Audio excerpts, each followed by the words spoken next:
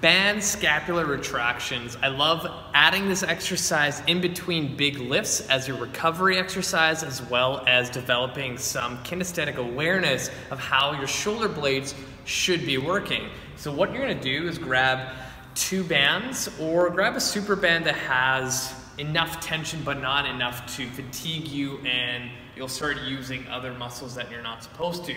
So in this case, I have 2 red super bands that are pretty light tension just to give me enough. And what I want to do is just grab them with my hands, step out a little bit, and without using anything other than my shoulder blades protracting and retracting, I'm going to do the same thing. So I'm going to hold on to the band, chest up, and I'm going to squeeze my shoulder blades back, hold for a second, and then reverse the motion. Come back, squeeze the shoulder blades, and then reverse the motion.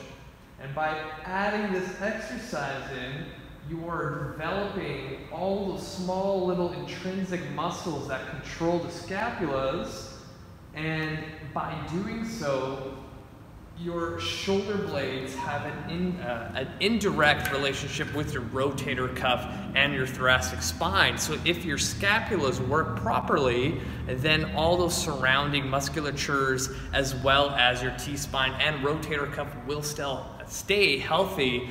And by adding this in between big lifts as just a recovery exercise rather than just standing around waiting 2 to 3 minutes, is a great way to fill that time.